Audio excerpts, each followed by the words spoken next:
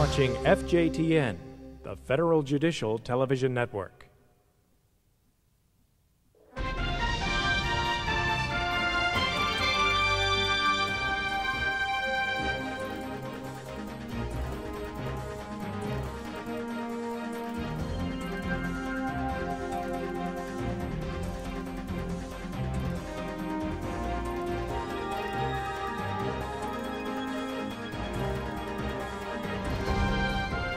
Supreme Court, the Term in Review, an FJTN program for judges, staff attorneys, and law clerks. Now from the television studios of the Federal Judicial Center in Washington, D.C., your moderator, Russell Wheeler. Welcome to the Federal Judicial Center's 9th annual review of the just completed term of the United States Supreme Court. The Court decided 80 cases this term with a signed opinion or substantive per curiam. We're not going to review all of them or even all the cases that got the most attention. We'll cover 33 cases most likely to affect the day-to-day work of federal judges. Your written materials have summaries of all 80 cases, starting with those we'll discuss in the sequence we'll discuss them. That begins with criminal procedure and sentencing, including a look at Booker's impact. Then we'll take up habeas cases and 3 death penalty cases. After a short break, in Part 2, we'll turn to civil liberties cases, first under the 1st, 5th, and 14th Amendments, and then under 2 civil rights statutes. Finally, 4 cases broadening federal jurisdiction. Your written materials include brief biographies of the 5 people who will be describing and analyzing the decisions or their impact. Erwin Chemerinsky of Duke, Evan Lee of the University of California, Hastings College of the Law, Lori Levinson of Loyola Law School in Los Angeles, Susanna Sherry of Vanderbilt, and Sentencing Commission Chair Ricardo Hinojosa. Those who've watched earlier editions of our Supreme Court review will notice we're discussing fewer cases this year, but giving more analysis to most of those we cover. That means no mention of some of the term's blockbuster cases, cases on federalism, for example, or on copyright.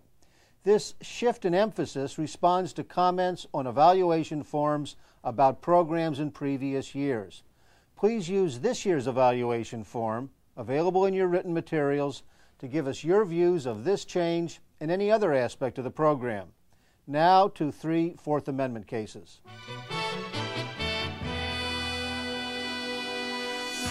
Here to discuss 3 Fourth Amendment cases are Erwin Chemerinsky and Lori Levinson. The cases are pretty different, so we'll treat each in turn. But there's a common theme.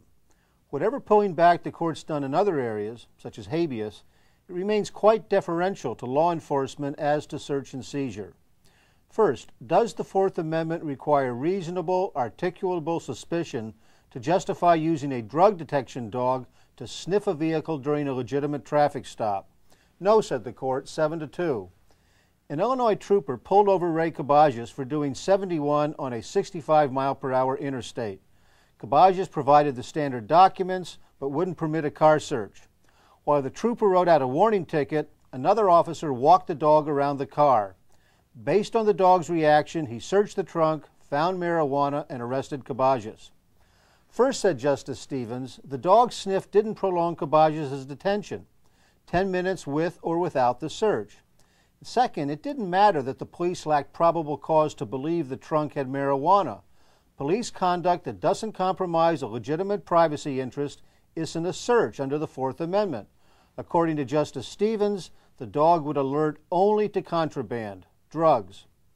The 2 dissenters worried this decision could okay all manner of drug searches, eroding the protections in Terry v. Ohio, especially if dogs trained to search for drugs nevertheless alert to substances in which people have legitimate privacy interests. Now, Lori, let me ask you, how significant is this case? Well, we don't know quite yet. When it comes to these dog searches, what we probably know is that there's a spectrum. Certainly it's okay in the airport scenario when it's for security purposes, right. And it may be okay also in security purposes out in the field. But this case pushes it over to basically law enforcement purposes, and the Court seems to say it's all right. And frankly, if a dog sniff is not even a search, you might be able to see these type of things occurring in other less, formalized types of stops. I don't read Justice Stevens' opinion so broadly. I think he went out of his way to say he was just dealing with drug-sniffing dogs when there's a lawful traffic stop. Now, you're right. If drug-sniffing dogs are not regarded as a search, then it would seem any of their use would be permissible. I just don't think that's what the court decided here. Let me ask you a question. The dissent made quite a thing out of and pointed to a lot of studies suggesting, I think Justice Souter said, a dog that alerts only to drugs is a myth. Now, is the court likely to pick up on that? Do you think we'll see challenges to that concept of a dog who sniffs only for drugs? It might. On the other hand, as you said at the beginning, this is a court that's very deferential to law enforcement with regard to the Fourth Amendment. And it's particularly deferential to police in the context of traffic stops. So I don't see reconsideration, at least in the context of a case like this. Well, actually, I think that there will be a lot of challenges. I think that the defense bar is going to come in and say that these dogs alert to things other than private things, other than contraband, things such as health markers and the like. And if they can show that, then I think that the court might return and say there are Fourth Amendment privacy interests. Well, we'll see. Let's go on to Devin Peck versus Alford. Police pulled over Jerome Alford because they suspected he was impersonating a law enforcement officer, but they arrested him for secretly recording their roadside conversation, which it turned out wasn't a crime in the state of Washington. The judge dismissed the charges. Alford's 1983 action claimed arrest without probable cause. The Court of Appeals agreed. Even if the officers had probable cause to believe he was impersonating a policeman, they arrested him for the tape recording. That, said the Court of Appeals, was not closely related to the impersonating offense. No matter, said Justice Scalia in a unanimous opinion, the court's precedents make clear, as he put it, that the officer's subjective reason for making the arrest need not be the criminal offense as to which the known facts provide probable cause. Did this surprise you, Irwin? Not at all. In Wren versus United States in 1996, the Supreme Court said the subjective intention of the officer is irrelevant under the Fourth Amendment. All that matters is whether the officer had probable cause. And that's exactly what the Supreme Court was saying in this decision. Oh, I think the clear message here to the courts is don't move away from the objective standard. You constantly have to not ask what was going on in that officer's mind, but what would a reasonable police officer find in this situation? And yet there's something very troubling about that. You have a real prospect then that an officer would be completely wrong in arresting somebody, but then come up with something after the fact, and then it becomes permissible. On the other hand, I think what the court was concerned about is if this wasn't the result, then officers would literally charge everything, hoping that something would later stick. They talked about that, as a matter of fact. I think that's right. I mean, but one consequence of this is I think it'll be much harder to bring challenges of pretextual searches because the court's not looking at the subjective state of mind, just looking at the objective factors. Okay, let's go on to the Mina case. Iris Mina was asleep in her room at 7 a.m. when Simi Valley police, armed with a search warrant, raided the house to search for guns and gang members. Mina wasn't a suspect, but they handcuffed her and several others at gunpoint, was showing part of the police videotape, and detained her for 3 hours. Her 1983 action claimed detention for an unreasonable time and in an unreasonable manner. The Chief Justice, for himself and 4 others, relied on court precedents holding that detaining occupants during a house search prevents flight, minimizes risk to the officers, and facilitates the search. So detaining Mina was clearly reasonable.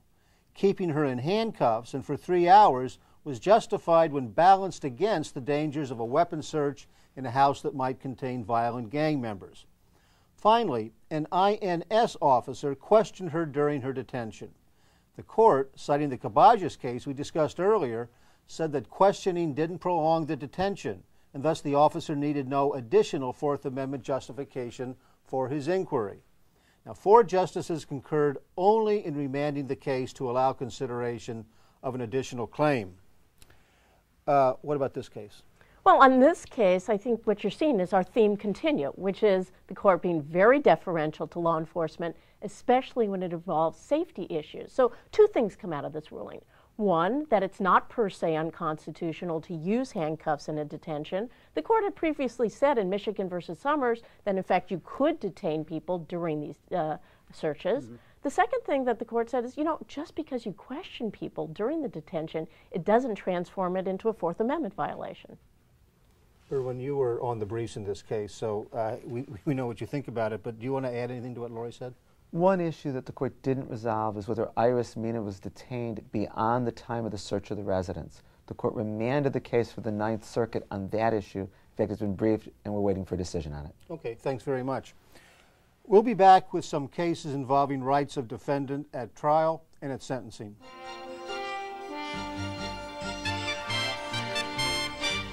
Four cases affecting defendants' rights at trial or at sentencing.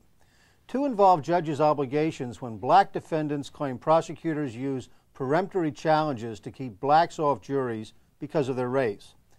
In 1986, Batson v. Kentucky set up a three-step burden-shifting process to resolve such claims. First, the defendant must make out a prima facie case by showing, in Batson's words, that the totality of the relevant facts gives rise to an inference of discriminatory purpose. If the defendant does so, then the state must offer race-neutral justifications. Third, based on those submissions, the judge must decide if the defendant, as Batson put it, has proved purposeful racial discrimination. Johnson v. California concerned the first step. Johnson's lawyers challenged the prosecutor's use of peremptories to remove the three blacks from the venire list. The judge didn't ask prosecutors for an explanation. Instead, he said Johnson failed to show a strong likelihood that the challenges were race-based. The California Supreme Court agreed. California case law let a court require a defendant to show that it is more likely than not that the challenges were based on race. The U.S. Supreme Court disagreed 8-1. Batson, wrote Justice Stevens, did not intend the first step to be so onerous that a defendant would have to persuade the judge that the challenge was more likely than not the product of purposeful discrimination. Justice Thomas, in dissent, said that California was well within the discretion that Batson grants states. Now, during Thomas Miller L's murder trial, prosecutors used peremptories to strike 10 of 11 blacks. The judge accepted the prosecutor's race-neutral justification. On habeas review, the Supreme Court reversed the conviction 6-3. Justice Souter's 11,000-word opinion dissected the entire voir dire. Prosecutors removed blacks whose support for the death penalty was stronger than that of whites whom they seated. They shuffled the panel's seating arrangement to reduce the number of blacks to be questioned. They described the death penalty to blacks more gruesomely than to whites. And the prosecutor's office had a policy of racial jury exclusion in the years leading up to the trial. In an equally long dissent, Justice Thomas disagreed with the majority's voir dire analysis and its using in a habeas proceeding evidence not before the state judges. Justice Breyer, concurring alone, suggested that the only way to eliminate racial bias in peremptories may be to eliminate peremptories themselves. Now, Irwin, in the California case, where did the Supreme Court of California go wrong? Well, as you pointed out, Johnson versus California involved the first part of the Batson test. What's enough to show a prima facie case? The California Supreme Court had said there has to be strong evidence that it's more likely than not that race had been used. The Supreme Court emphatically disagreed and said there just has to be evidence from which it can be inferred that race was the basis for the peremptory challenges. But isn't the problem here we don't know how much we really need? You know, we know it's not more likely than not, but you know, in this case, it was 3 out of the 3 jurors being excused. What if it's 2 out of 3, 1 out of 3? Do we know what will meet that standard of reasonable inference? You're right. The court tried to give some guidance to district courts by saying that they should look to the standards that are used under Title VII for showing a prima facie case. The problem is that itself is an issue that has caused a great deal of confusion in the law. Yeah, I agree. I don't think that the Title VII will work so well, but there is a little more guidance in the decision. For example, looking at all the circumstances of the case, you know, what role will race play in the case? With the witnesses, with the parties, the nature of the facts, how are the peremptories being used, what does the jury composition look like after the peremptories are used? It's not a lot of guidance, but it's some. I agree with that, though. I'll go back to what you said a moment ago. There's still the question. In this case, 3 out of 3 was enough for a prima facie case. Well, we're law professors. What if it was 2 out of 3? What if it's 1 out of 1? What if it's 4 out of 4? And those are the questions that on a daily basis district courts are going to have to deal with. And this case really doesn't give much guidance as to that. Well, I think maybe the bottom line on the message here is that it's not more likely than not that the party doesn't have to win at step 1. They just have to raise that reasonable inference, and that states can be more lenient, but they can't be tougher than this standard. Considering both these cases together, what's the message to take away? I mean, it seems to me that at the very least, the court's serious about Batson. I think you're absolutely right. I think if you look at Justice Souter's opinion in Miller-El, he's giving guidance how district courts and courts of appeals should go about Batson analysis. As you pointed out, he went through the record in detail. He pointed to the number of African Americans struck. He pointed to the fact that the Dallas County Prosecutor's Office had a manual that said if there's a black defendant, strike black jurors. He looked at the questions that had been asked. He even compared how one white juror and one black juror had been treated. And I think what he's saying is this is exactly how all courts have to go about Batson analysis. And I think it's important to emphasize it's not just a message here for the trial courts. It's also for the courts of appeal, that they have to look at the whole record, and they may have to do this exhaustive comparative juror analysis just like the Supreme Court did.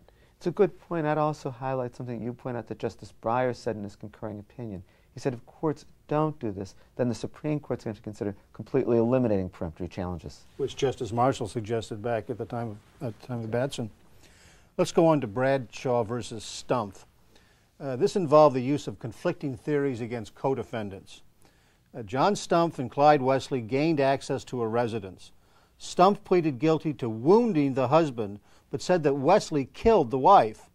The prosecution argued that Stumpf shot her, but even if he didn't, Ohio law permits death for an accomplice to murder. The panel sentenced Stumpf to death. Later, the same prosecutor tried Wesley before the same judge and argued that he, Wesley, pulled the trigger in the murder of the wife. Wesley pointed out that the prosecutor had argued that Stumpf did it. The jury sentenced Wesley to life imprisonment with the possibility of parole. Based on that prosecution, Stumpf sought to withdraw his guilty plea and have his sentence vacated.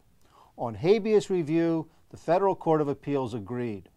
First, his plea couldn't have been knowing and intelligent because he insisted he didn't kill the wife, so he must not have known that specific intent to cause death was an element of the aggravated murder charge.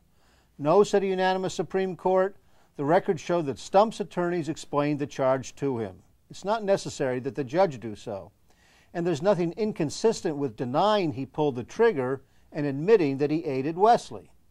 Second, the Court of Appeals said the prosecutorial inconsistency in the two cases required voiding Stumpf's guilty plea.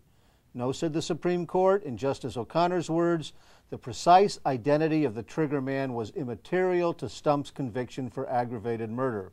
But, she added, the post-trial proceedings had focused mainly on Stumpf's conviction, not his sentencing. The court remanded the case to let the Court of Appeals consider if the sentencing panel could have been influenced by knowledge of the two prosecution theories. What's the message here?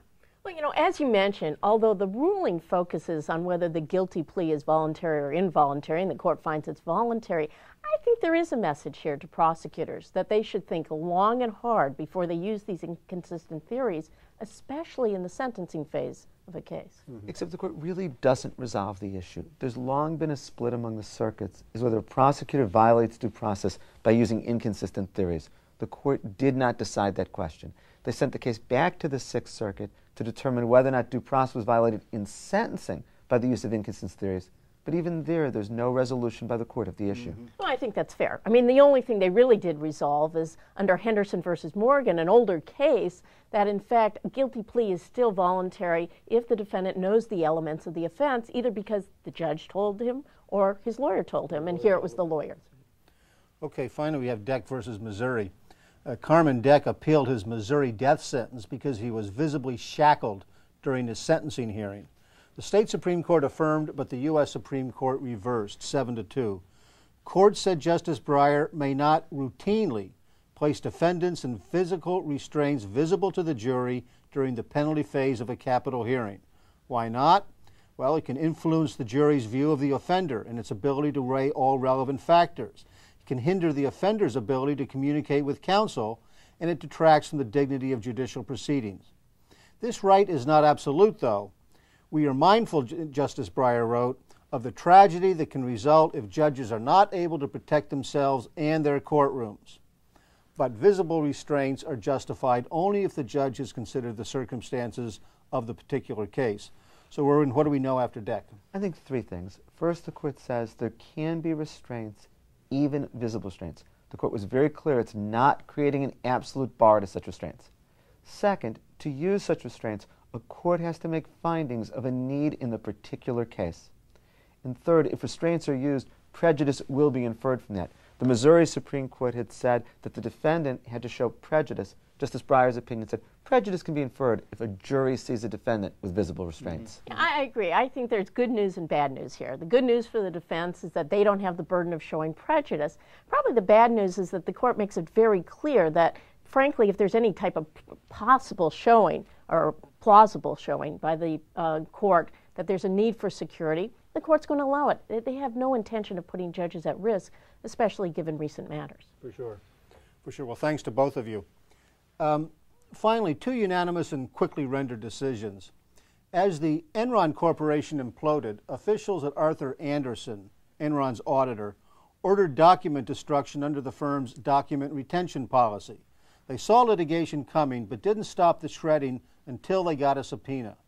Andersen challenged the jury instructions under the witness tampering statute that made it a crime if one knowingly uses intimidation or physical force, threats, or corruptly persuades another person with intent to cause withholding or altering documents for use in an official proceeding. The Chief Justice said conviction requires consciousness of wrongdoing. The jury couldn't convict if Andersen really believed its conduct was lawful, and there had to be some nexus between document destruction and a particular proceeding. It's not illegal to have someone shred documents under a document retention policy without thought of any specific proceeding in which they might be material. Whitfield v. U.S. sustained a conviction for conspiracy to launder money. The judge refused to tell the jury that it must find not only a conspiracy, but at least one overt act. The 1986 money laundering statute barred overt acts, and a 1992 amendment criminalized conspiracies.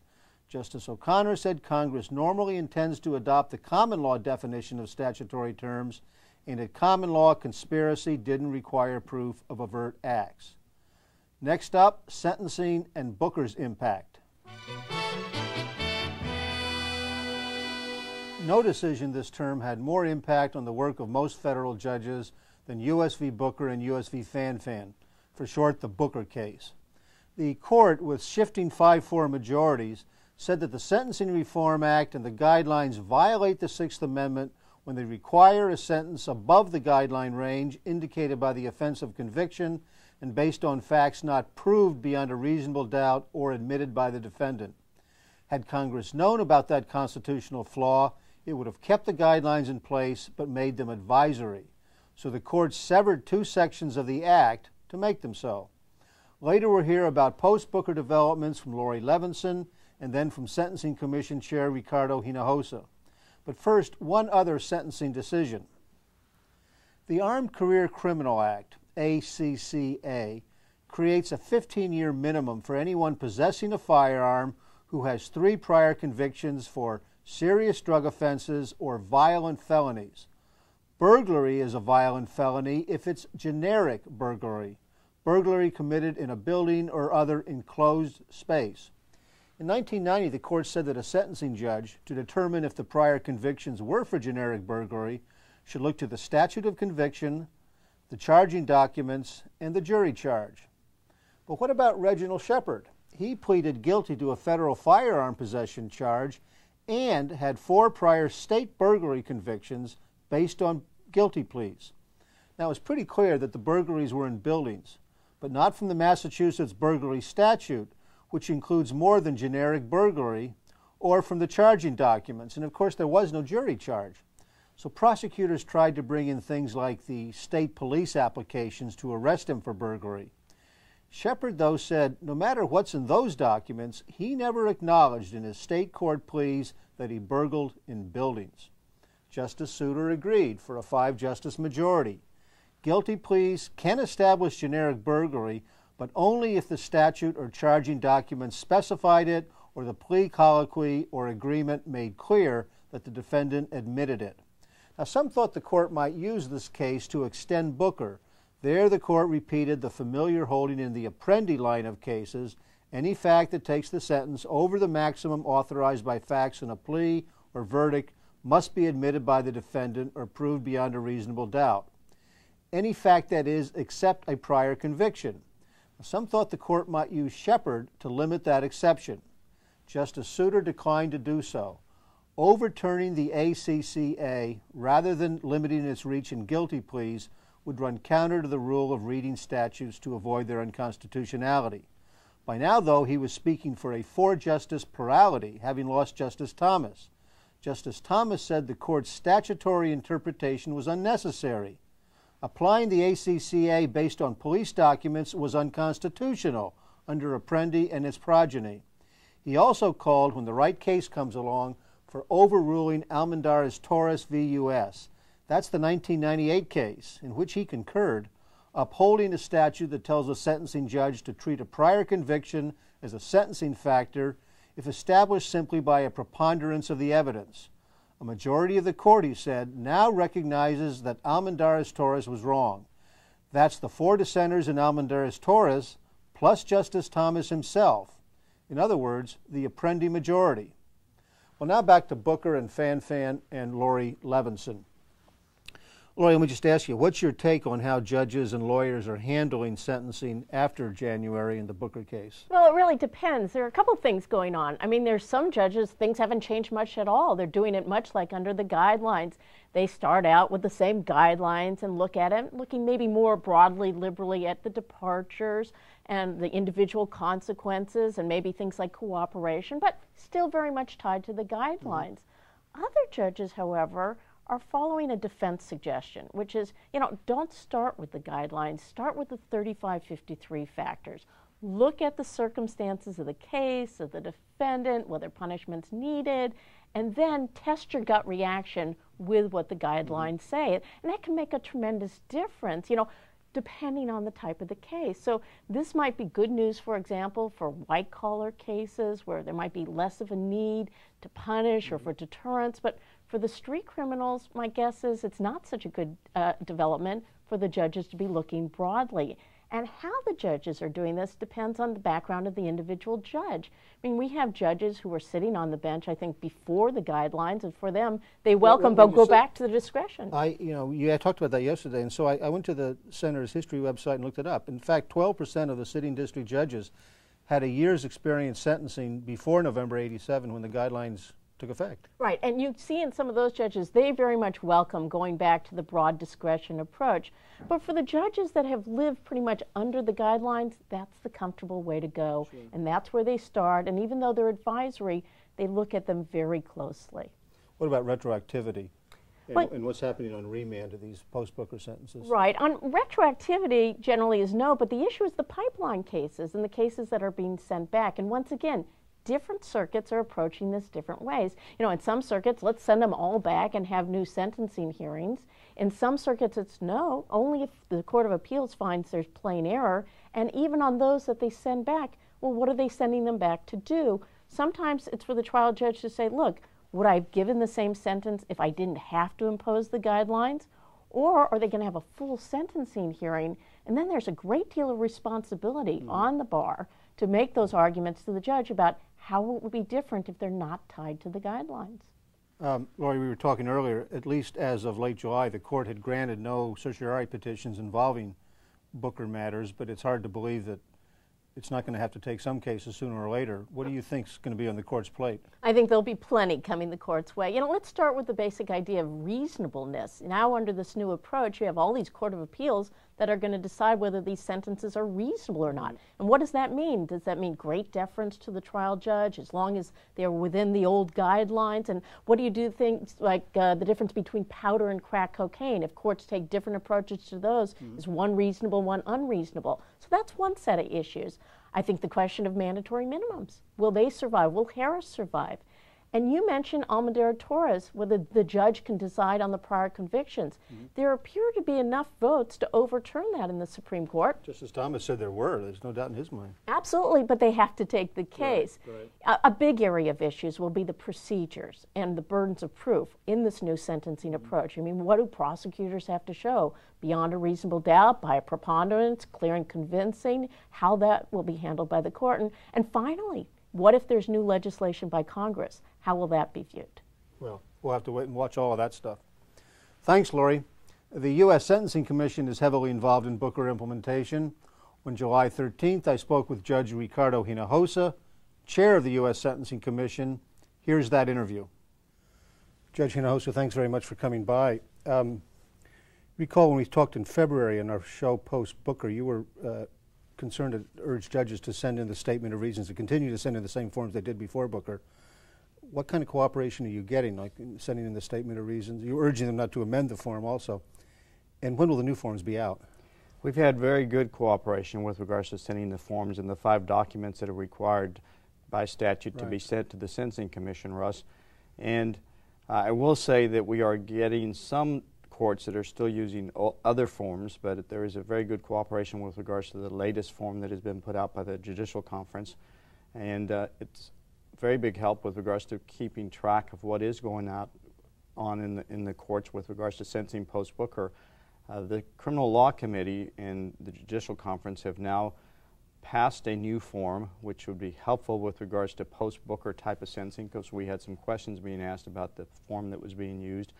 That will be available the middle of September. In fact, it is available now. And how would one get one if they wanted to start using it now? If somebody wanted to start using it now, they would contact Kim Watley here at the administrative office.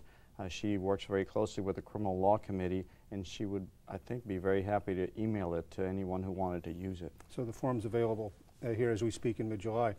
We are taping this on July 13th. You had just finished up yesterday the Sentencing Institute here in Washington. What did you learn from that, or what have you learned generally? What's your observation about sentencing practices in this post-Booker era?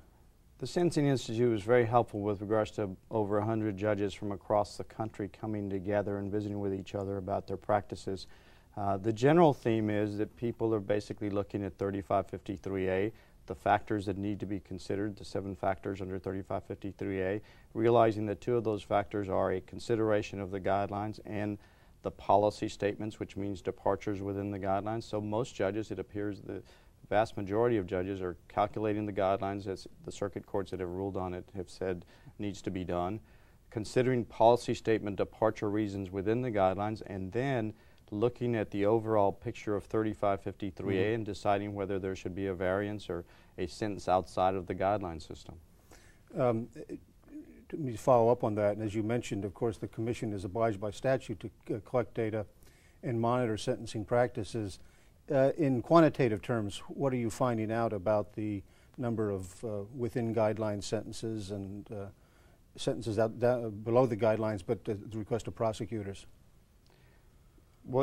And I have to preface this a little bit, Russ, with the fact that I know a lot of courts, and I certainly would have done this before I was on the Sentencing Commission, question having to send all these documents and what happens to them, and is anybody paying attention? And I have to say that post-Booker, a lot of interested segments of the criminal justice system are very interested in, whether it's Congress or the judges or the executive or the general public. Sure. And what the statistics have shown, and we've been able to do this quickly thanks to the courts being able to send these to us as quickly as they can, that sentences post-Booker are somewhat very similar to what they were pre-Booker.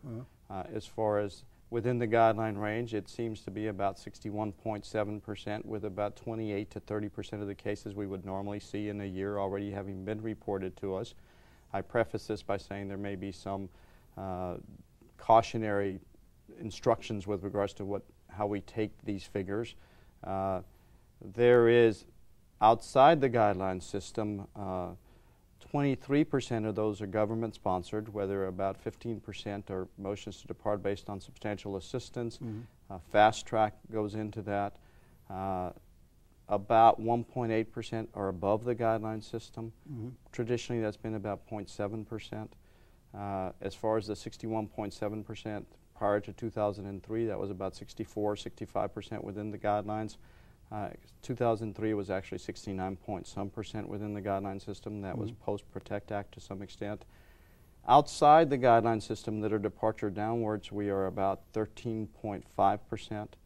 Traditionally, that has been 9 or 10%. Of the 13.5%, about 3% have used actual guideline reasons for departures. And so there is an importance with regards to how we fill out the statement of reasons and the forms that are sent to the Commission, because all interested parties, whether it's the judges or the Congress or the executive, as well as the general public, are interested in seeing what is the result of the Booker decision, and how are the judges considering 3553A factors, and At this point, it seems that it is somewhat very similar to what it was pre-Booker with regards to percentage of sentences within the guideline system. But keep the information coming into the Commission so you can continue to monitor it. I cannot emphasize enough how important it is for us to get this information and to get it complete and to get it correctly, and it would be very helpful if the courts across the country used this one form. The form is important not only from the standpoint of statistics, but the Act itself requires for judges to state their reasons for sentencing, and this form does that, and so it helps us as judges to be able to comply with our statutory requirements. Okay, super. Thanks very much. Thank you, sir. Next, Beth Wiggins will have this term's habeas cases.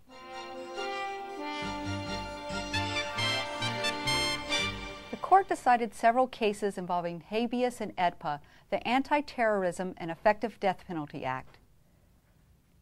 After a state habeas petition was denied, Charles Ryan sought federal habeas relief well within AEDPA's one-year statute of limitations, which was told while the state petition was pending. But South Dakota challenged several of Ryan's claims as unexhausted, and the district court agreed. Since AEDPA's statute of limitations had now run, Ryan's asked the district court to hold his petition in abeyance until he could exhaust his state claims. The district court granted the stay, but the Court of Appeals vacated it. The question before the Supreme Court: was the stay in abeyance procedure a proper way to deal with habeas petitions containing both exhausted and unexhausted claims? A unanimous court answered with a qualified yes. Justice O'Connor wrote, "Stay in abeyance is only appropriate when the district court determines there was good cause for the petitioner's failure to exhaust his claims first in state court.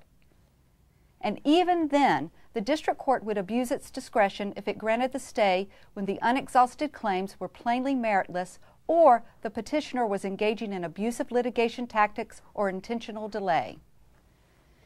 Similarly, Robert Johnson filed for a habeas relief from his enhanced federal conviction as a career offender because a prior state conviction used to enhance a federal sentence was vacated. Was vacating his state conviction a fact under AEDPA? If so, the one-year statute of limitations would begin running from the discovery of that fact, rather than from when his federal conviction became final. Justice Souter wrote for a 5-justice majority, "The state court vacatur is a matter of fact for the limitation rule, but the statute allows the fact of the state court order to set the one-year period running only if the petitioner has shown due diligence in seeking the order." Johnson, the court said, had not pursued his state court vacatur claim with sufficient diligence to benefit from the court's interpretation. Aurelio Gonzalez also prevailed in his general argument but didn't get the relief he sought. The district court dismissed his federal habeas petition as barred by AEDPA's statute of limitations. The district court also denied his Rule 60b-6 motion challenging the court's interpretation of the statute of limitations, this time as a second or successive habeas petition for which the Court of Appeals had not first granted a certificate of appealability. En banc, the Court of Appeals said his motion, indeed any 60b motion except one alleging fraud, should be treated as a second habeas petition.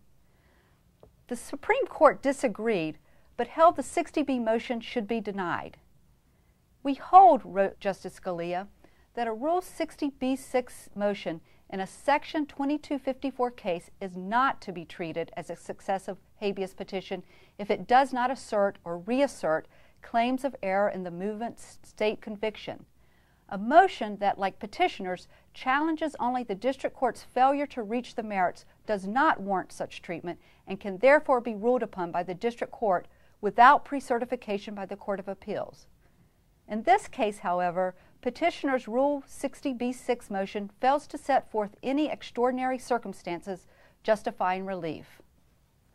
Next, Maley v. Felix, which also involved the interaction between AEDPA's statute of limitation and a rule of civil procedure. Rule 15c2 says that an amendment to a pleading relates back to the filing date of the original pleading when the amended claim or defense arises out of the same conduct, transaction, or occurrence set forth in the original pleading.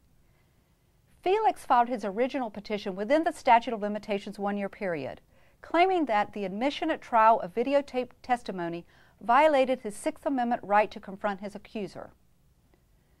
5 months after the time limit had expired, he filed an amended petition adding that his own pretrial statements to police were coerced, violating his Fifth Amendment rights. Felix argued that his trial was the relevant transaction or occurrence that connected both claims. Until his pretrial statements were introduced at trial, he had no actionable claim. Preventing that violation of his Fifth Amendment right against self-incrimination and enforcing his Sixth Amendment right to confront his accuser were both trial rights. The Supreme Court disagreed. Congress enacted AEDPA to advance the finality of criminal convictions, wrote Justice Ginsburg. To that end, it adopted a tight timeline, a one-year limitation period, ordinarily running from the date on which the judgment became final by the conclusion of direct review or the expiration of time for seeking such review. If claims asserted after the one-year period could be revived simply because they relate back to the same trial, conviction, or sentence as a timely filed claim, AEDPA's limitation period would have slim significance. Finally, in Pace v. DiGuglielmo, can a petition for state court post-conviction relief that was rejected as untimely still be viewed as properly filed under AEDPA, thereby tolling the statute of limitations? No, said the Supreme Court.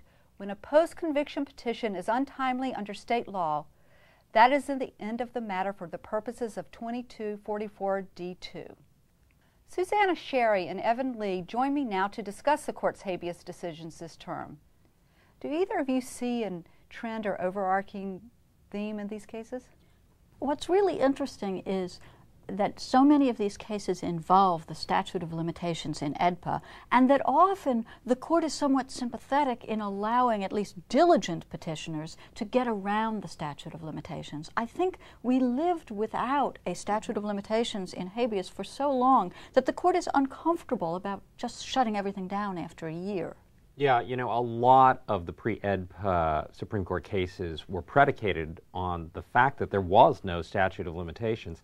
And I think this is a symptom of a more general phenomenon, the court having to go back and adapt its pre-AEDPA habeas jurisprudence to the realities of the statute.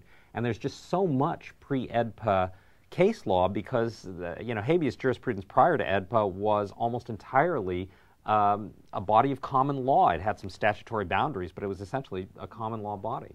And I think the adaptation of the common law and AEDPA is particularly difficult in the case of the statute of limitations because a lot of the parts of AEDPA were at least attempts to codify the pre-existing common law, but the statute of limitations was not. It was completely new. Yeah, and Rines versus Weber is a perfect example of that.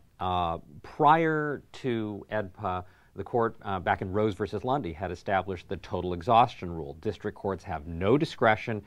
If they get a petition that contains any unexhausted claims, it must dismiss. Obviously, now that there is a one-year statute of limitations and considering how long it takes district courts to get to the determination that there are unexhausted claims in a petition, a lot of petitioners are going to be shut out. The Supreme Court in Rines versus Weber recognized that. And so in Rines, the court holds that lower courts are permitted, to stay these habeas petitions and hold them in abeyance while the prisoner goes back and exhausts state remedies. But at the same time, they don't want to undermine the statute of limitations in AEDPA too much, so they limit it and say that you can only use the stay in abeyance procedure where the petitioner has good cause for his failure to exhaust his state remedies. And I think that's actually going to lead to a lot of litigation because it's not clear in this context what good cause means. Yeah. You know, I do think there's a trend going on in these habeas cases, which is the court's attempt to ameliorate or at least kind of smooth off the rougher edges of AEDPA's procedural bars. An example of that might be what the court has done with ineffective assistance of counsel. If you take AEDPA's 2254D, which says, requires unreasonable application of federal law, well, in the case of Strickland versus Washington, the court has found in quite a few cases that the state court unreasonably applied Strickland versus Washington. And this is at least somewhat surprising, but again, I think what's going on here is the court is trying to smooth off the rougher edges of 2254D. But Evan, do you think that's the only reason petitioners are winning a fair number of these cases? Well, no. I mean, there's something else going on, which is that I think the Supreme Court recognizes that if it does not grant statutory tolling in a number of these cases, if it shuts petitioners out completely on that score, a lot of the circuits are going to go back and they're going to rely on equitable tolling. And equitable tolling, I think, is a morass that the Supreme Court desperately does not want to get into. I mean, the question of under what precise circumstances, equitable tolling is appropriate, that's got to be a case-by-case thing. You're right, they want to stay out of it, and I think Pace is a good example of that, of the avoidance. They did not decide in that case whether equitable tolling was ever appropriate. They just said that it was not appropriate in this case, and I think that's how they're going to deal with the issue of equitable tolling, in addition to the point you make about expanding this statutory tolling. Okay. Thanks, Susanna and Evan. One more case before we end this panel, Wilkinson versus Dotson. In this case, the question was whether two state prisoners challenging Ohio's parole procedures as unconstitutional could do so under Section 1983 or had to seek relief exclusively under the federal habeas corpus statute. 1983 actions challenged the conditions of a prisoner's confinement, while habeas actions challenged the fact or duration of that confinement. Ohio argued that by challenging the constitutionality of its parole procedures, the two prisoners were in fact collaterally attacking the duration of their confinement in hopes of shortening it. Therefore, the claim had to be brought in a habeas action. The court concedes there is a habeas exception to 1983 where a favorable judgment in such an action would necessarily imply the invalidity of a conviction or sentence leading to a speedier release. But the court finds that that is not the case here. At most, success in their 1983 actions would lead to possible new parole hearings with the chance, but not the guarantee, of an earlier release. For that reason, neither claim lies at the core of habeas corpus. Evan and I will be back in a moment to talk with Lori Levinson about this term's death penalty decisions.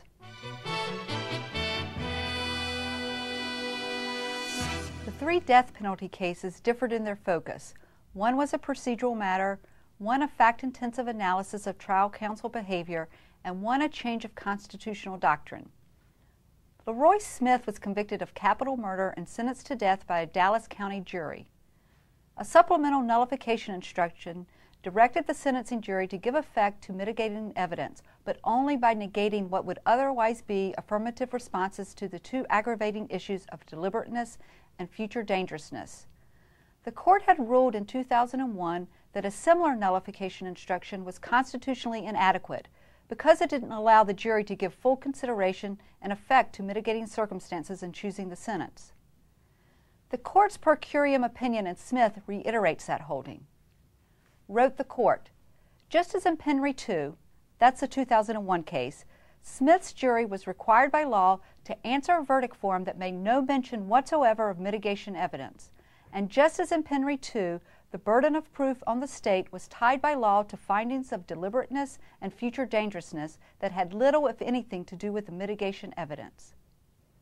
In Rompilla v. Beard, a 5-justice majority ruled that Ronald Rompilla's trial counsel failed to provide a defense that met the Sixth Amendment standard of reasonable competence. Although his lawyers took steps to uncover mitigating evidence, they, said Justice Souter, were deficient in failing to examine the court's file on his prior conviction. Prosecutors had notified defense counsel weeks prior to sentencing that they would introduce the victim's transcript from the prior rape conviction to prove an aggravating factor. Moreover, the file was available in the same courthouse as Rompilla's current trial. Justice Souter recounted the file's mitigating contents in detail, reversed the court below, and ordered the state to either retry the case on penalty or stipulate to a life sentence. Finally, Christopher Simmons killed his 87-year-old victim in an unquestionably brutal and premeditated manner, even bragging he could not be executed because of his age. But in Roper v. Simmons, the court held 5-4 that executing offenders who were under 18 when they committed their crimes violated the Eighth Amendment.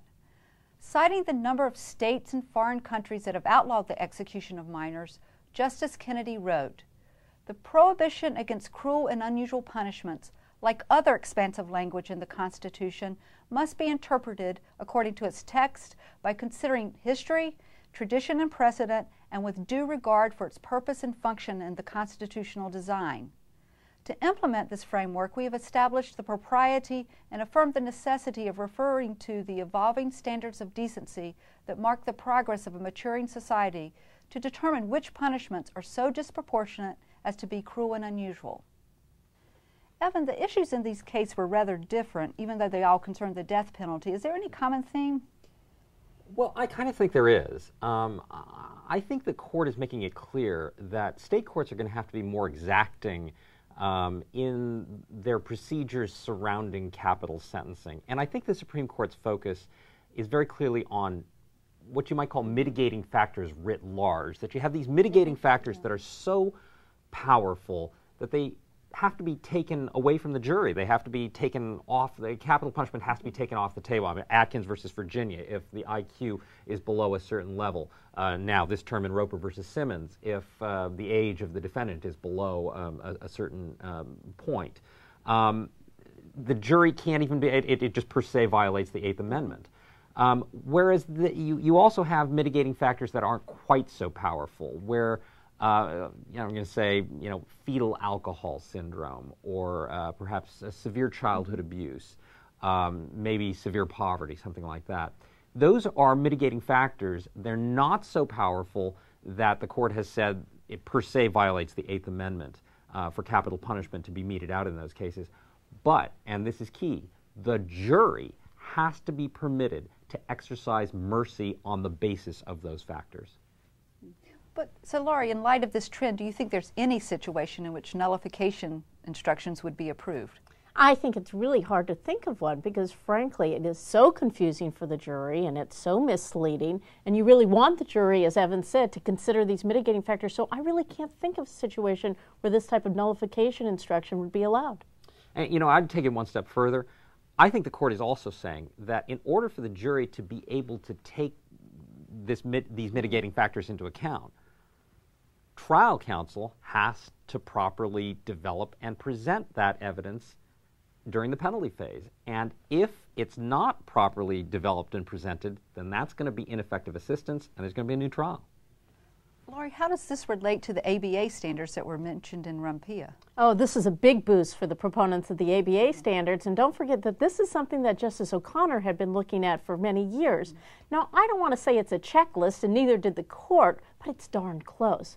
Because in this case, it wasn't like the lawyers had dropped the ball altogether. In fact, the defense lawyer had put on 5 family members in mitigation, but the court found that wasn't enough.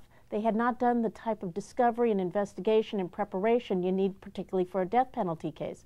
So I think it's very likely that judges will be looking to the ABA standards, maybe not as a strict checklist, but a list of things that they want the defense lawyers to be doing. Yeah, well, I don't know if you'd call it a checklist or not, but I will say this, that it may well be error now for federal habeas judges not to even consult these standards. I think that's right. And even though they're not a checklist, I mean, that's one way that the court can see what the lawyer's doing. On the other hand, if you have a defense lawyer in a death penalty case who's done many things right, really done a very vigorous job in defense, but's missed something on the checklist, I still think under the Supreme Court's approach, that's not necessarily ineffective assistance of counsel. I think there may be one question that's kind of lingering in the minds of district judges who are watching this and thinking, you guys have been talking about these heightened standards of competency. Do they only apply in these capital cases? Do they apply across the board in non-capital cases? And I think I'd have to lean toward the former. I think I'd have to say that, if we're talking about, Strickland versus Washington's standards of deficiency, I think the Supreme Court will not say it, has not said it, but I think they are different in capital cases. I have to agree. I think that there really has been and will be closer scrutiny in the death penalty cases, and that may be because they have something that ordinary trials don't have, which is those penalty phases, and those are extra responsibilities on defense lawyers. Well, we haven't talked yet about the case that received most attention this term, Roper versus Simmons, in which the court found executing minors under 18 violated the Eighth Amendment. Any comment there? What's next? Well, if you combine the principles of Roper versus Simmons and Atkins versus Virginia, I think the next thing that defense lawyers are going to claim is that the mental age of their clients was so low that it would violate the Eighth Amendment for them to be executed. Let me give you an example, just a hypothetical. I mean, let's say that a particular defense lawyer's client was 35, so that he doesn't qualify under Roper versus Simmons, and that his IQ was, let's say, 75, so that he doesn't qualify for the Eighth Amendment protection under Atkins. But that defense lawyer can bring in an expert who's going to testify that this client's mental age was 12 or 13 at the time he did the killing. Well, then you got an argument that the Eighth Amendment prohibits execution in that case. And of course, if you're going to bring in experts, that means you're going to have a Daubert hearing in each one of these cases. Yeah, I think that's right. The defense lawyers are going to look for cases in the seams that combine the two. But I think there might be other types of challenges coming up the road, which are about, what about non-homicide cases? Do those violate the Eighth Amendment? For example, rape of children, terrorism cases, drug cases. And the Supreme Court will have to continue to decide what's within this evolving standard of decency under the Eighth Amendment. Thanks, Lori. Thanks, Evan. That wraps up the first half of our program. We're going to take a 5-minute break and then come back to talk about constitutional issues, civil rights statutes in federal jurisdiction, and procedure.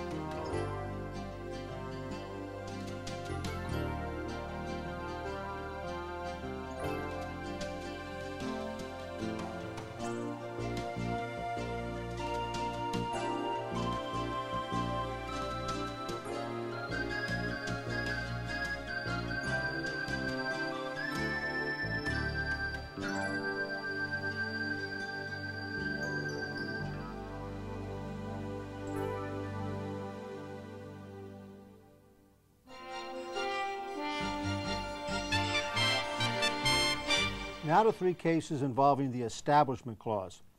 Lori Levinson and Susanna Sherry join me.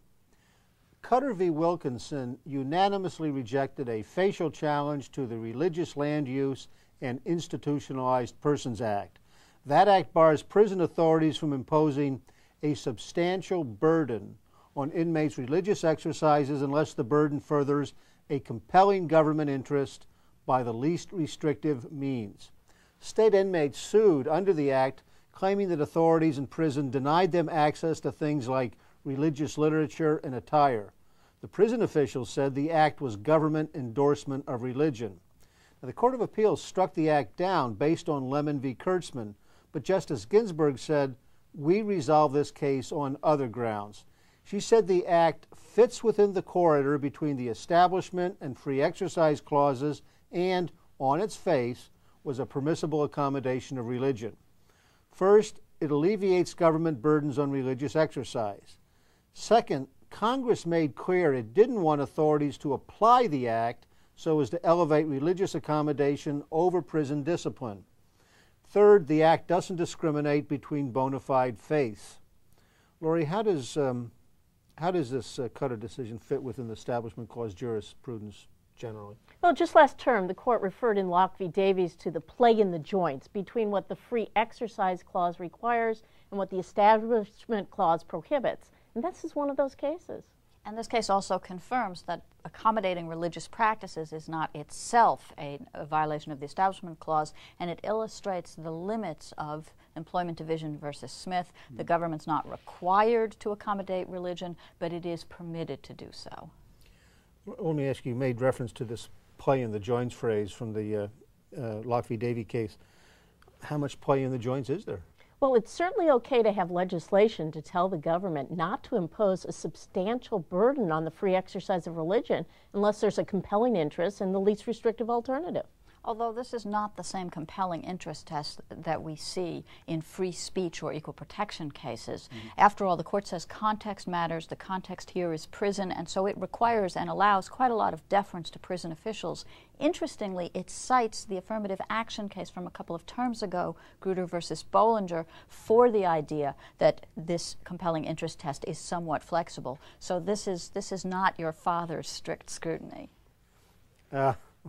What does this do? Let me ask you this, Lori. What does it do to Lemon v. Kurtzman? That case is all over. Well, you know, the court declined to apply Lemon in this case, and in fact, Justice Thomas, in his concurrence, points out how, you know, the Lemon test is in a state of disarray throughout the court.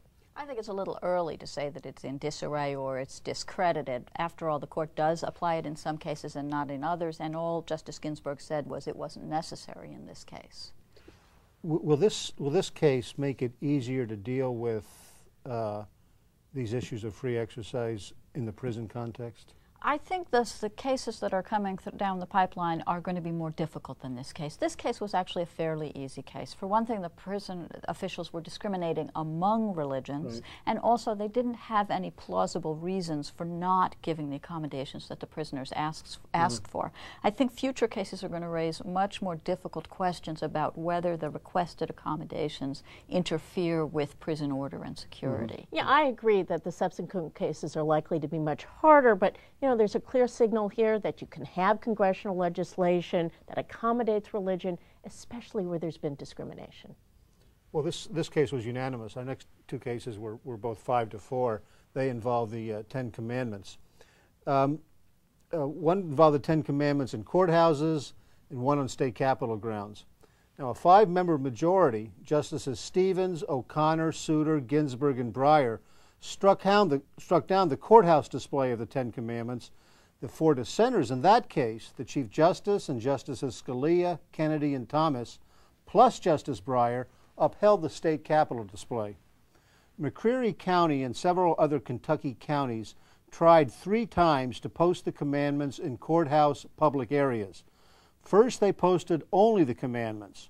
When the ACLU sued, they posted a more extensive display.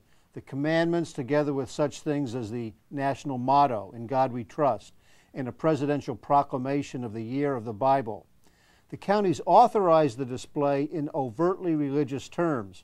Their resolutions, for example, said that the officials had a duty to acknowledge God as the source of America's strength and direction. The district court ordered that display removed, so the counties put up the Foundations of American Law and Government display. 9 documents, including the commandments and such things as the Magna Carta, Declaration of Independence, and Mayflower Compact. Citing the Lemon Test's secular legislative purpose prong, Justice Souter said the display's religious objective was apparent, in part from the county resolutions ordering the second display.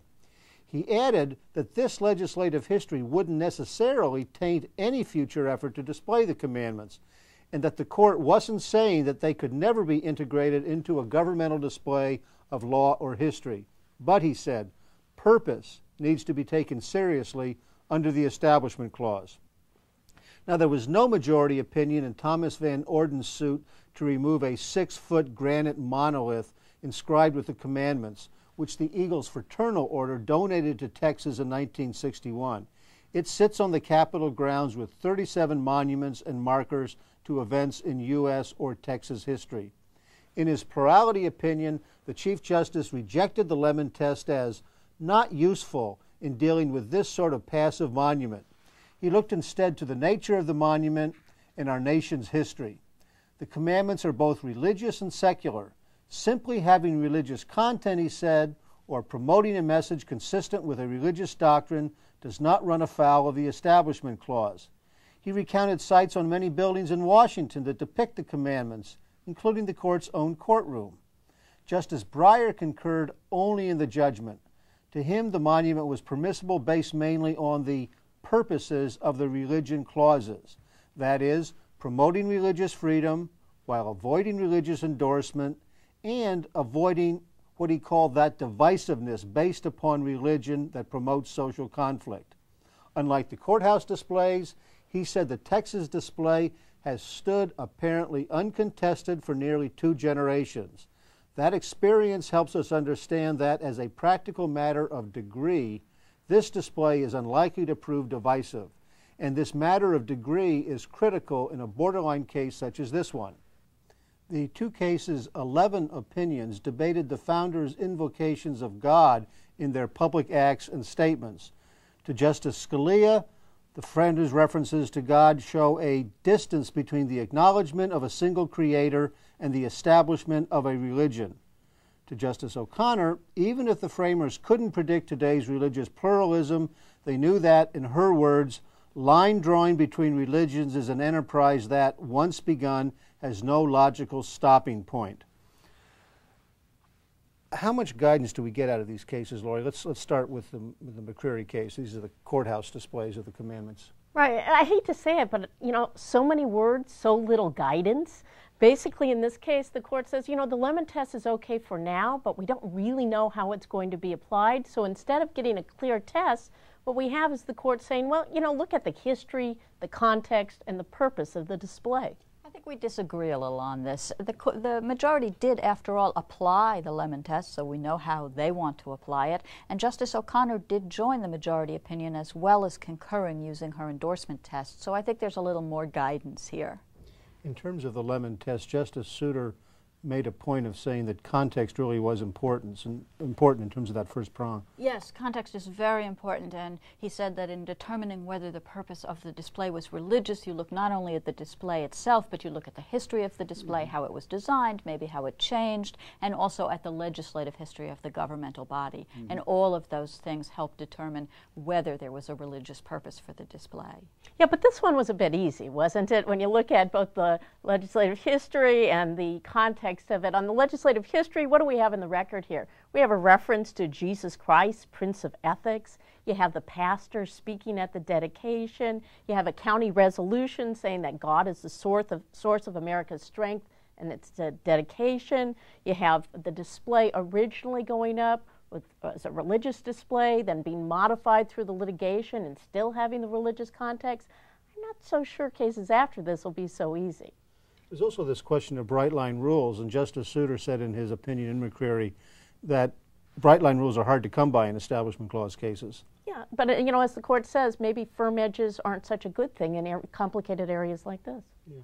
Susanna, let me ask you, we had the Van Orden case, this is the Texas case, a plurality opinion, 2 concurring opinions in the plurality opinion, a concurrence only in the judgment, and 3 dissenting opinions. What kind of guidance do we get from this case? Well, I think the guidance has to come from Justice Breyer because it's his vote and his opinion that provides the majority in both cases. And I think the best way to read him consistently in both cases is that context does matter when you're determining the purpose of a display, whether it's religious or not. I think that makes his opinion in the Van Orden case consistent with the majority in McCreary, and I think it does give more guidance to the lower courts. I think context does matter, but you know what Justice Breyer says is that he's actually not applying the Lemon test. He's just looking at the general purposes of the First Amendment, and what would stop a lower court judge from saying, you know, I'm like Justice Breyer. It's a close case, but I'll look at the general purposes and this is what I find.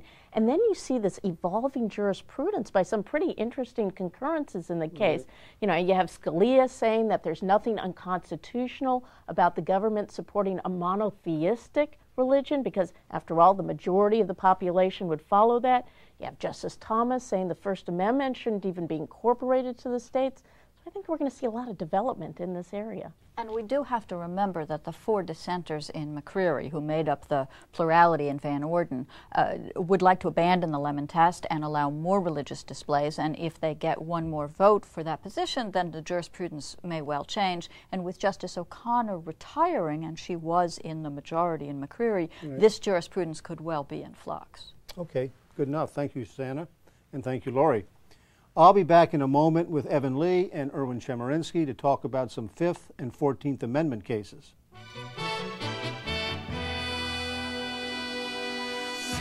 Cases involving the 14th Amendment's Due Process Clause and the 5th Amendment's Takings Clause. Erwin Chemerinsky and Evan Lee join me.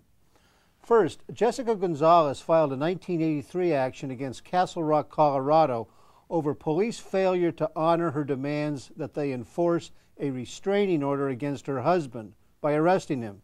He had kidnapped their 3 daughters. He eventually murdered them. The Court of Appeals held that she had alleged a protected property interest in the enforcement of the restraining order and that failure to enforce it deprived her of due process. The Supreme Court reversed 7-2. The 14th Amendment's procedural due process component, Justice Scalia wrote, doesn't protect everything that might be considered a benefit. Those seeking protection must have a legitimate claim of entitlement. The Court of Appeals read the language of the restraining order as mandatory. A police officer shall use every reasonable means to enforce a restraining order, shall arrest. The Supreme Court wouldn't defer to the 10th Circuit's interpretation of the Colorado statute. Some discretion resides even in mandatory language.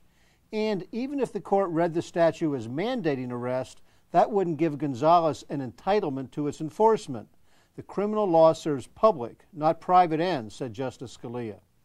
Finally, even if the court saw the statute as creating an entitlement, that wouldn't necessarily create a property right in its enforcement. Such a right would resemble no traditional conception of property. In dissent, Justice Stevens argued that the Colorado statute mandated arrest in order to beef up police enforcement of restraining orders in domestic violence cases, and that such police enforcement was a property interest as concrete and as valuable as other promised government services. Let's talk about this case, Erwin. It's not the first time the court's dealt with unresponsive municipal services. That's right. In DeShaney versus Winnebago County Department of Social Services in 1989, the Supreme Court said that the government generally has no duty to protect people from privately inflicted harms. DeShaney was a substantive due process case. The 10th Circuit, in its en banc opinion here, said, well, this is procedural due process, so it's different. And I think the significance of this opinion is the Supreme Court saying it doesn't matter if it's characterized as substantive due process or procedural due process. It doesn't matter if the statute or the restraining order are in mandatory language.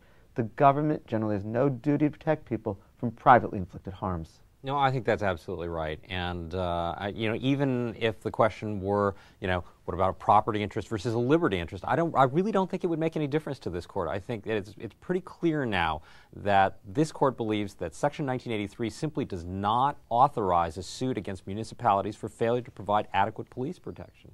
Unless it's a situation where a person is literally in government custody or the government has created the danger, then the Supreme Court has said there's due process claims, and there can also be claims under state tort law. I think that's true, but I think here in Castle Rock the key is that the majority is determined not to expand Section 1983, not to expand the Due Process Clause, to further create what it's, I think, referred to very derisively in the past as a font of tort law. Okay. Let's go to the two takings cases, go to the Fifth Amendment. In fact, one of the term's most controversial cases was the 5-4 decision upholding New London, Connecticut's efforts to take 15 parcels of land as a small part of a large redevelopment project of shops, residences, hotels, and a river walk. New London hoped the project would create jobs, a larger tax base, and a more hospitable urban environment. But Suzette Kelo and others refused to sell their well-maintained houses, so the city tried to use a state law that said the taking of land, even developed land, as part of an economic development project is a public use and in the public interest. Now, of course, the Fifth Amendment lets government take private property for public use with just compensation. Is economic development by itself public use? Now, obviously, some elements of this redevelopment plan would not be open to the general public, but Justice Stevens wrote that's not the test. The test is whether a taking's goal was to serve a public purpose. Without exception, he said, our cases have defined that concept broadly, reflecting our long-standing policy of deference to legislative judgments in this field. He relied on precedents upholding acquisition of a department store as part of a blighted neighborhood redevelopment and a statute that transferred land from lessors to lessees to break up a land oligopoly. He said the court's duty was to resolve challenges based on the entire redevelopment plan, not individual takings. Deference to legislative determinations meant that New London needn't show a reasonable certainty that the plan would realize its objectives. And he rejected calls for bright-line rules to prevent a city's transferring one person's property to another simply because the latter's use of it would produce more taxes. He said, such a one-to-one transfer of property outside the confines of an integrated development plan is not presented in this case. Now, to Justice O'Connor, nothing in his opinion would prevent such transfers. She posited the same hypothetical as when she asked at oral argument, what if there's a Motel 6, but the city thinks a Ritz-Carlton will generate more taxes? Let me ask you, Irwin, how much of a departure was Kelo? People have said this is a step away from earlier decisions. It's not a departure at all. I think this is a case that's been widely misrepresented. The court very much followed existing precedents. In Berman versus Parker, in Hawaii versus Midkiff, the cases you referred to, the Supreme Court said a taking is for public use so long as the government acts out of a reasonable belief that the taking will benefit the public. That's exactly the test Justice Stevens' opinion applies here. The case did not make new law. Yeah, I agree with that.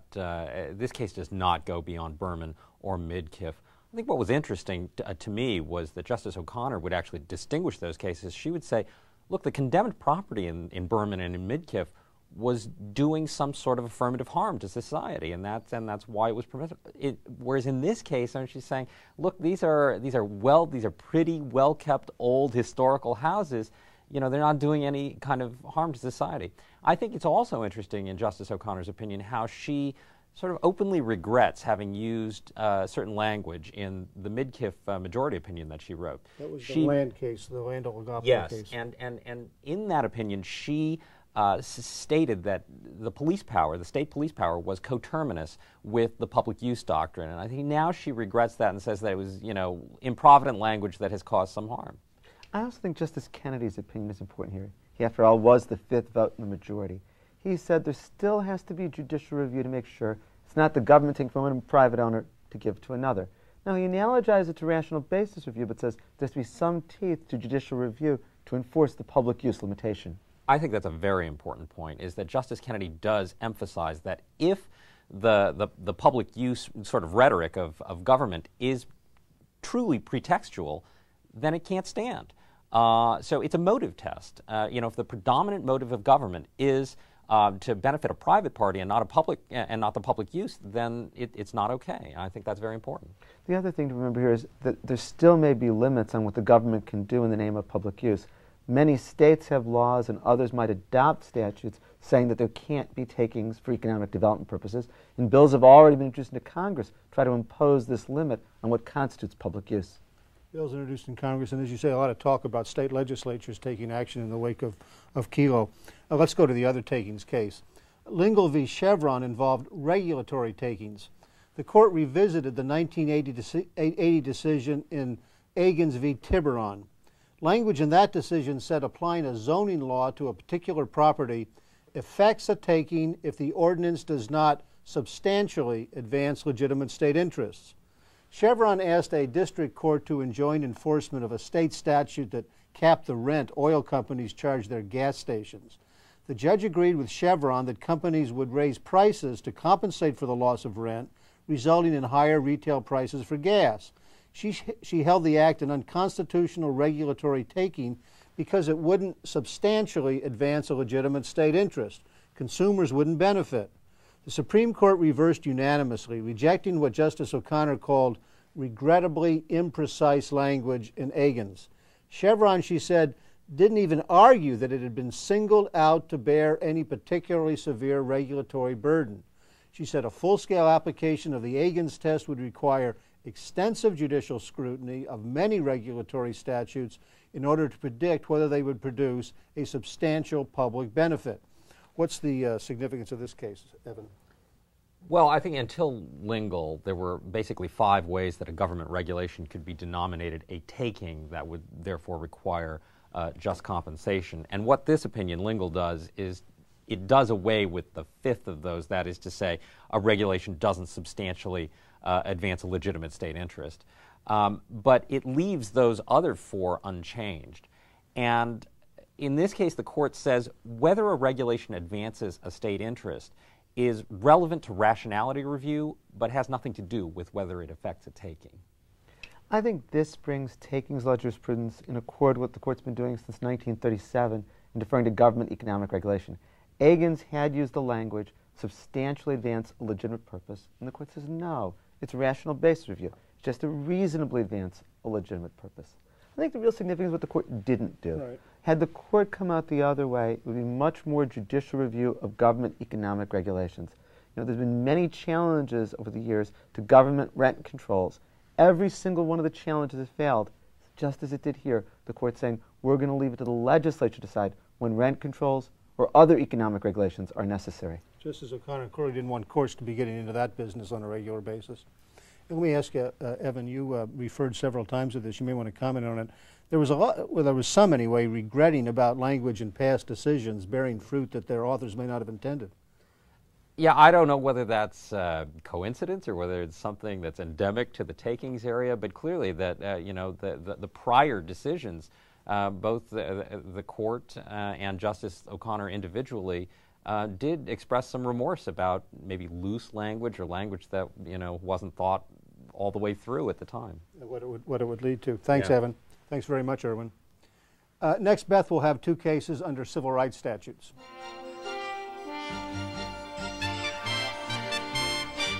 Alleged discrimination based on age or sex has not received the same sort of strict scrutiny from the court that race has over the years. However, this term, the court expanded protection in both these areas by extending private causes of action in 2 major civil rights statutes. Roderick Jackson coached high school girls basketball in Birmingham, Alabama. Transferred to a new school in 1999, Jackson found his team was not receiving the same funding or access to athletic equipment and facilities as the boys' team. Jackson complained to his supervisors about the deferential treatment, but the school did nothing to remedy the situation. Jackson began to receive negative work evaluations. About 18 months later, he was removed from his coaching job, losing the extra pay he received for doing that work. Jackson sued, alleging, among other things, that by retaliating against him, the school board had violated Title IX. Title IX is a 1972 amendment to the 1964 Civil Rights Act. It forbids sexual discrimination by recipients of federal education funds. The court granted the school board's motion to dismiss the complaint. It held that Title IX's private cause of action did not include claims of retaliation. The Court of Appeals affirmed, but the Supreme Court disagreed. Justice O'Connor, writing for the majority, said, "Retaliation against a person because that person has complained of sex discrimination is another form of intentional sex discrimination encompassed by Title IX's private cause of action. Moreover, retaliation is discrimination on the basis of sex because it is an intentional response to the nature of the complaint, an allegation of sex discrimination." That case is Jackson versus Birmingham Board of Education. In a second case, Smith versus City of Jackson, the newly sanctioned theory of recovery was disparate impact. Disparate impact, in which facially neutral policies are found discriminatory because they unlawfully affect one group differently than another, has long been recognized as a cause of action under Title VII of the Civil Rights Act of 1964. However, the circuits were split over whether disparate impact claims are cognizable under the Age Discrimination in Employment Act, or ADEA. In this case, the petitioners were police officers in Jackson, Mississippi, who contended that salary increases were discriminatory because they were less generous to officers over the age of 40 than they were to younger officers. A federal district court ruled that the disparate impact claim was unavailable under the ADEA, and the Court of Appeals affirmed. The Supreme Court reviewed its disparate impact jurisprudence and compared portions of Title VII and the ADEA. A majority of 5 justices agreed that a disparate impact theory is cognizable under the ADEA. But the court held that the scope of disparate impact liability under ADEA was narrower than that under Title VII, and found that the police officers in Jackson had not made a proper case under this more restrictive standard. With us now to discuss these two cases are Susanna Sherry and Evan Lee. Susanna, which of these two cases do you think will have the biggest impact on the courts? I think the Smith v. City of Jackson, the ADA case, is definitely going to have the bigger impact. The other case, the Title IX case out of Birmingham, is pretty straightforward. There's an established cause of action for retaliation in other statutes, such as Title IX, and the courts will just interpret this cause of action for retaliation in pretty much the same way. Yeah, I agree. I think retaliation is pretty old hat for most district judges, whereas I think you cannot say that of this ADEA decision. I think the ADEA decision is basically uncharted territory, and I'm afraid it may be very large territory. So you both think it's going to generate a lot of litigation? Oh, it's going to generate tons of litigation. Every time an employer makes a decision based on rank or age, or rank or salary or seniority, that's going to have potentially a disparate impact. Think about how different age is from, say, race or gender.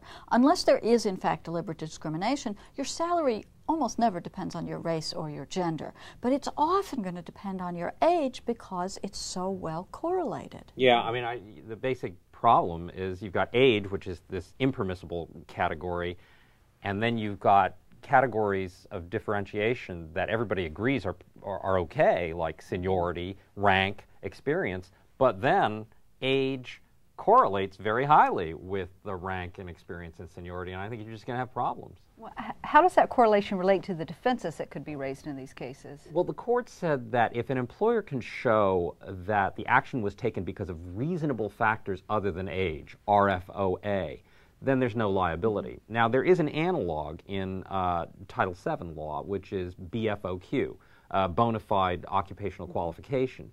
But that's much narrower. It doesn't apply in race cases. It is limited only to national origin and gender cases, I believe. And even then, normally, gender and national origin don't correlate with, don't correlate with those bases of differentiation. And so, whereas age does. And I think what's going to happen here is that district courts in the first instance, and eventually the circuits, are going to have to hammer out on a case-by-case basis, on a practice-by-practice basis, what is reasonable and what is not reasonable. Let me give you an example. Not giving time off for doctor's appointments. Now that is going to have a disparate impact against older employees because they have to go to the doctor more often. But what courts are going to have to decide now is that essentially a reasonable practice? And my guess is that they're going to do that, and they're going to try and stem the tide of litigation under this case by granting summary judgment that a particular practice is or isn't reasonable as a matter of law, and then the circuits are going to disagree as to practices, and in 5 years the Supreme Court's going to have to step in again to decide. Well, the court does say disparate impact under the ADEA is different than under Title VII. Does that make the ADEA cases any easier? Well, no, it doesn't. You might think so at first, because what the court says is that the Congress overruled the Ward's Cove case for Title VII, but not for ADEA. All that means, though, is that the plaintiffs in these ADEA cases are going to have to point to a specific employment practice that has a disparate impact, but I don't think that's going to make much difference. No, I mean, the difficult part is not going to be identifying the practice. The difficult part is going to be determining whether it's reasonable. Okay. Well, one more case in this area, Johnson versus California. The question was whether California's policy of racially segregating new inmates violates the Equal Protection Clause of the 14th Amendment. California argued that it racially segregated inmates when they enter a new facility as a way to prevent violence caused by racial gangs. It also argued that the policy should be exempt from the court's strict scrutiny rule regarding racial classifications used by government because the policy is neutral. That is, it neither benefits one group nor the other. Strict scrutiny requires the government to demonstrate a compelling state interest and show the policy is narrowly tailored to meet that goal.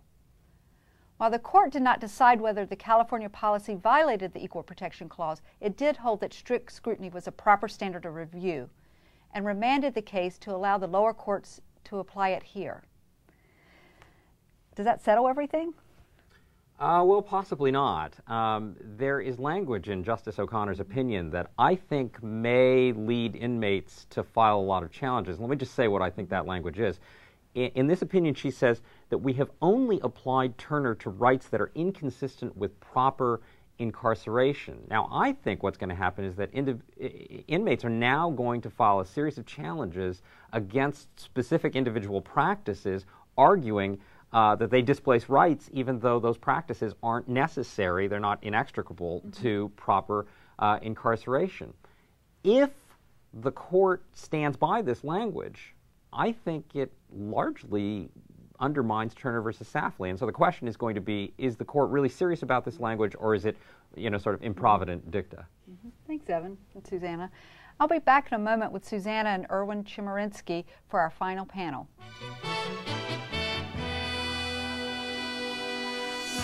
We discussed last, and somewhat ironically, the first question any federal court asks about a case before it: is there jurisdiction? The Supreme Court decided 4 cases this term expanding federal jurisdiction. ExxonMobil versus Alapeda and Ortega versus Starkis decided together ask whether a federal court could exercise supplemental jurisdiction in a diversity case if one or more plaintiffs failed to meet the amount in controversy requirement in 28 U.S.C. 1332A. A class action of about 10,000 Exxon dealers alleged an intentional and systematic scheme by Exxon to overcharge them for fuel. Not all class members met the jurisdictional amount. The Ortega case involved the family of a young girl who cut herself severely opening a can of Starkis tuna. While her suit met the amount in controversy requirement, the family's claims for emotional distress and certain medical expenses did not. A 5-justice majority decided that 28 U.S.C. 1367 overruled the court's long-standing requirement that each plaintiff in a federal diversity action satisfy the jurisdictional amount. They held that where other elements of jurisdiction are present, and at least one named plaintiff satisfies Section 1332A's amount in controversy requirement, the federal courts have original jurisdiction. And then Section 1367 authorizes supplemental jurisdiction over the claims of the other plaintiffs in the same Article III case or controversy, even when those claims are less than for the requisite amount. Susanna, the court continues to adhere to a bright-line rule concerning complete diversity, even though there's no constitutional requirement or requirement in 1332A. How does the rationale underlying that rule compare to the rationale underlying the amount in controversy and supplemental jurisdiction rule? Well, the court distinguishes them in this way. The court says that where there is incomplete diversity, then the district court has no jurisdiction over the case at all, and there's nothing for jurisdiction to be supplemental to. But if the court has jurisdiction over one of the plaintiffs, because that plaintiff meets the jurisdictional amount, then supplemental jurisdiction can come in to cover the other plaintiff, because the court has jurisdiction over the case or controversy. Now, there is one twist, though. Ortega involved multiple plaintiffs and a single defendant. It's pretty clear that if it were the reverse and there were a single plaintiff and multiple defendants, supplemental jurisdiction would not be allowed if one of the claims didn't meet the jurisdictional amount, because 1367b says quite clearly that supplemental jurisdiction cannot be exercised over a claim by a plaintiff against a party joined under Rule 20, as both plaintiffs and defendants are. So the question is, what happens if there are multiple plaintiffs and multiple defendants? Now, the language of 1367b and the reasoning of the case might suggest that there is no supplemental jurisdiction when you take Ortega and add one additional defendant. That seems peculiar, but as I said, that's how the reasoning goes. It is, however, still an open question. Another open question here is how district courts should handle cases where there's incomplete diversity. Some district courts are dismissing the non-diverse parties and then proceeding with what remains as complete diversity. Other district courts are dismissing the entire case for lack of subject matter jurisdiction. The Supreme Court's going to have to resolve that conflict. More broadly, what's the significance of these cases? This is an interesting trend, I think. These are cases that expand federal jurisdiction. The Supreme Court overruled two earlier cases that had limited jurisdiction, and this expands it. There's an interesting aspect to that shift. It used to be that it was the liberal justices who'd be expanding jurisdiction and the conservative justices who'd want to constrict jurisdiction. Now here what we find is it's the foremost conservative members of the court who are in the majority to expand jurisdiction. And this fits, of course, with the Class Action Fairness Act, where it was the Republican Congress that voted to expand federal jurisdiction over class action suits. Okay. In another case involving ExxonMobil, this one against Saudi Basic Industries Incorporated, the court expanded potential federal jurisdiction by more narrowly interpreting the Rooker-Feldman doctrine, used for years by federal courts to decline jurisdiction. The doctrine, in essence, stands for the proposition that district courts may exercise only original, not appellate jurisdiction, and cannot review the decisions of state courts. Saudi Basic Industries sued two Exxon subsidiaries in a Delaware state court over a contract dispute. ExxonMobil countersued in federal district court. The state court entered judgment on a jury verdict. Later, on interlocutory appeal, the Court of Appeals considered whether subject matter jurisdiction over the federal suit failed under Rooker-Feldman because ExxonMobil's claims had already been litigated in state court. No, said the Supreme Court unanimously. The Rooker-Feldman doctrine, Justice Ginsburg wrote, is confined to cases brought by state court losers complaining of injuries caused by state court judgments rendered before the district court proceedings commenced and inviting district court review and rejection of those judgments. Susanna, the courts rely on Rooker-Feldman frequently in determining whether jurisdiction lies. What signal does this case send to them? Oh, this is a very clear signal that the Supreme Court wants the lower courts to cut back on the use of Rooker-Feldman. And again, it's part of the trend because by cutting back on Rooker-Feldman, a limit on federal jurisdiction, it expands the range of federal jurisdiction. Erwin, how does Rooker-Feldman relate to preclusion? Rooker-Feldman is a jurisdictional doctrine, and Justice Ginsburg's opinion was very clear that even though the federal court may have jurisdiction, is not deprived of jurisdiction just because there's the state court proceedings pending, still there may be preclusion. The federal court may be precluded by virtue of the state court judgment because of the usual principles of claim or issue preclusion. It may be precluded, but we do have to remember that preclusion is not a jurisdictional issue, and so it can be waived. And the court also makes very clear that federal court jurisdiction isn't automatically terminated just because a state court has issued a judgment. Well, under Rooker-Feldman, lower courts have been denying jurisdiction when the federal issues are inextricably intertwined with the state court judgment. Is this standard still applicable? What does it mean? I think so. What federal courts have had to decide is whether they're precluded by a state court decision where the jurisdiction is denied because what's before them is inextricably intertwined with what's before or been decided by the state court. Well, there's at least 5 different approaches that circuits have taken for assessing what does inextricably intertwined mean, and there's nothing in the Exxon case that gives any guidance to the lower courts about that. I'm not sure that's right, though, because all of those cases were decided before the ExxonMobil case, and it might be that what the court is saying in ExxonMobil is that inextricably intertwined is not relevant anymore, that the only question is whether the plaintiffs in the federal case are state court losers complaining of injuries received from the state court judgment. But if there is a state court judgment, then the question is the federal court proceeding seeking to relitigate that or not? Inevitably, that's going to turn on the question of what's inextricably intertwined. So it remains very much, I think, a live issue, even after this decision.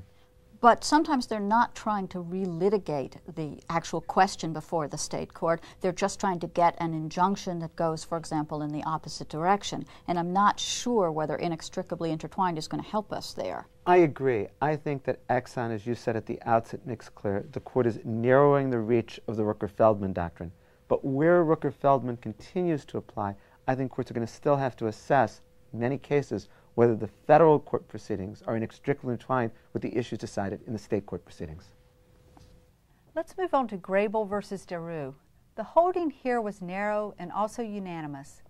The case involved a title action brought in state court but hinging on the interpretation of the notice statute in federal tax law. When Daru removed the case to federal court, Grable complained that the case did not pose a significant question of federal law. The Supreme Court, however, held that the national interest in providing a federal forum for federal tax litigation is sufficiently substantial to support the exercise of federal question jurisdiction over the disputed issue on removal. The court said the decision turned on whether the state law claim necessarily raised a stated federal issue, actually indisputed, which a federal forum may entertain without disturbing any congressionally approved balance of federal and state judicial responsibilities. Erwin, is this standard consistent with the Merrill-Dow standard? I don't think so. For a century, the Supreme Court and federal courts have struggled with when is there federal question jurisdiction under 1331 when it's a state law cause of action. I always understood Merrill-Dow as saying that this federal question jurisdiction, if someone sues under a state law cause of action, and federal law is an essential component, only if it's a federal law that itself creates a cause of action. Here the court's saying it doesn't always have to be a federal law that itself creates a cause of action. That's how I always read Merrill-Dow, too, as creating a bright-line rule. But Grable makes it clear that the court doesn't think that Merrill-Dow created a bright-line rule. And I think that difference is going to create a lot of litigation because everybody's going to want to claim that their particular embedded federal question in a state cause of action does raise a significant enough federal issue that it should come within the Grable doctrine. I very much agree. I think this is going to open the door to litigants trying to get federal court jurisdiction where previously thought to be precluded by Merrill-Dow. It used to be if it wasn't a federal law that created a cause of action, you just couldn't sue in federal court. Now litigants in a lot of different kinds of cases are going to try to come into federal court and claim federal jurisdiction based on this decision. They may try, but I don't think they're going to be very successful. I think ultimately this is going to turn out to be a narrow doctrine. Justice Souter himself does stress that it's going to be the rare case that actually raises a significant enough issue that it can be in federal court in these circumstances. But I think this case is interesting for another reason, and that's the adoption of this balancing test rather than the bright line rule, which is very pragmatist and it's very consistent with what the court's been doing in other areas. But this is the first time I've seen them adopt this kind of case-by-case analysis in the context of jurisdiction, especially subject matter jurisdiction. I think that's an important point. The Supreme Court has wanted bright-line rules for jurisdiction. I think lower courts have wanted bright-line rules for jurisdiction because it tells them whether they can or can't hear the case. Now, for the first time, you have something more like a balancing test for jurisdiction. I think it's going to be very hard for district courts to apply. Thanks very much, Erwin and Susanna. Finally, we want to mention one last case. That is Duro Pharmaceuticals versus Brado.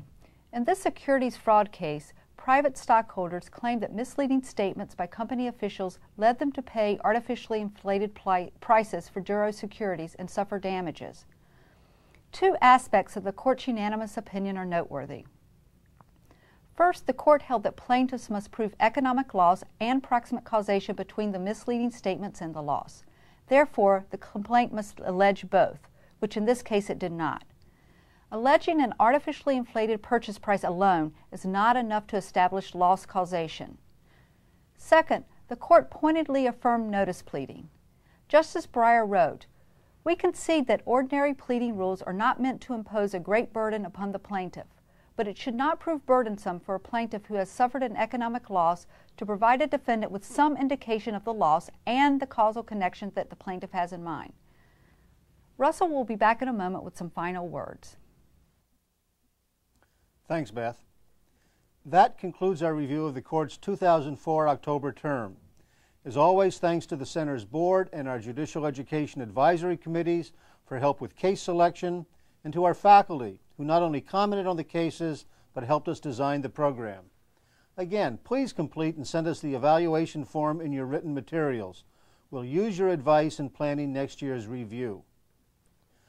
Finally, a note about Justice Sandra Day O'Connor, who announced she would retire from the court upon confirmation of her successor. We don't know when that will be as we tape this program on July 20. There's no reason here to repeat Justice O'Connor's firsts or her decisive role in most of the constitutional developments of the last 24 years. Others will comment as well on her consideration for others, which we see close up here at the Center. Justice O'Connor comes to these studios occasionally to tape a message for a meeting she cannot attend or a greeting to someone being honored somewhere around the country. Her graciousness to the VIP being honored is of a piece with her graciousness to the camera crew and others here in the studio. We wish her well, and we thank you for joining us. Hello, I'm Judge Barbara Rothstein, Director of the Federal Judicial Center. The program you have just watched marks the 9th year we have tried to help you in your work as federal judges by telling you about the most important decisions reached by the Supreme Court this term. Sadly, it also marks the last time the program will be moderated by the man who has been its driving force and intellectual center, our Deputy Director, Russell Wheeler. Russell has been with the Federal Judicial Center for 28 years, 29 if you count his year as a Judicial Fellow. He has been Deputy Director for 14 of those years. During those years, he has not only watched the Center grow and change, but has often been the person most responsible for shaping that growth and change. He has taken the Center into new areas and new directions, such as television and the Internet, while guaranteeing that the quality of the monographs, reports, programs, videos, and other Center products has never been compromised. He has expanded our relations with courts around the country and around the world, and has supported our work in uncovering and preserving the history of the federal judiciary and its contributions to our country. Through his work on committees and study groups outside the FJC, he has often been called upon to serve the wider interests of the judiciary. We are delighted that his new position is one perfectly suited to his many talents, and one in which he will continue in public service. As the head of a think tank focusing on inter-branch relations within the federal government, Russell will be applying his considerable intellect and experience to a particularly difficult problem at a particularly crucial time. But we would be less than truthful if we said we are anything but sad to see him go. He will be missed here at the Federal Judicial Center and by the federal judiciary as a whole. He will be missed, but certainly not forgotten.